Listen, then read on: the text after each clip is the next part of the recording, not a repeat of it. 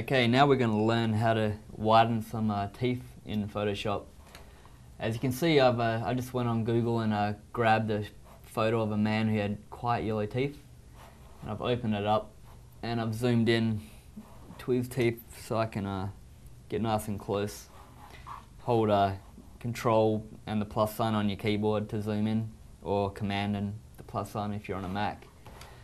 Okay, so first what we're going to do is grab the pen tool, make sure it's on the paths selection up here, not on the one in the middle is the one we want.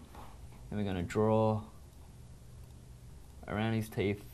I'm doing this very quickly just to show you guys, but you should really take your time drawing around his, or whenever you use a drawing tool, take your time and make sure you're getting it as precise as possible. Alright, we're almost there.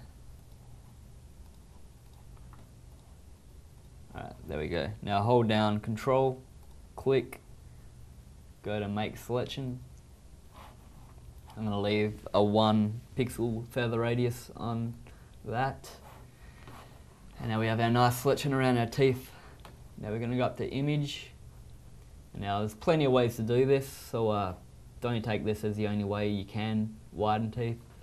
It's just a way that I like to do it. I'm going to get a channel mixer. I'm going to click on monochrome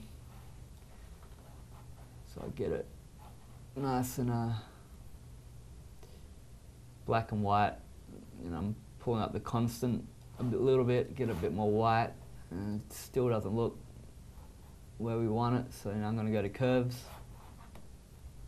I'm going to play with these a little bit.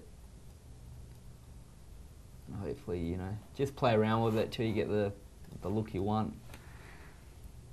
And I'm going to zoom out. And he's got nice, clean pearly whites now.